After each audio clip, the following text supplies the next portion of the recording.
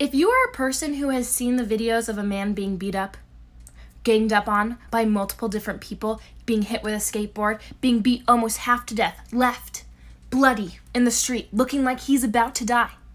If you've seen that little girl who was brought to a riot by her horrible father, because he's a horrible father for bringing her there, getting pepper sprayed in the face and screaming and screaming and screaming because she was brought to these outrageous riots full of criminals. If you've seen the shop owners trying to defend their small businesses that they've created because they live in a free country called America where they can start businesses and not fear that criminals and looters are going to come by and destroy their property and hurt them, all in the name of justice.